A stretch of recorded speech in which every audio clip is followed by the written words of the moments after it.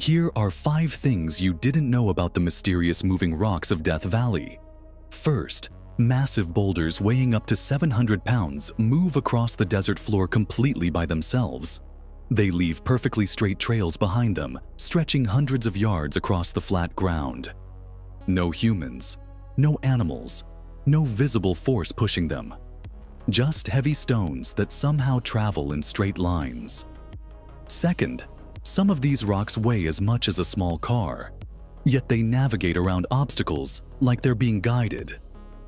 Third, the movement is so rare that nobody witnessed it happening for over 80 years, despite constant observation by scientists.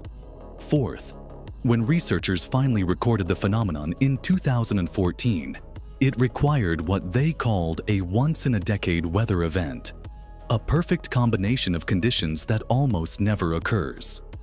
Fifth, the trails persist for years, showing the rocks moved in coordinated groups following nearly identical paths.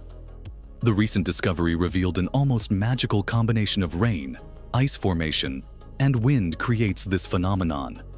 Most scientists will never witness it in their entire careers.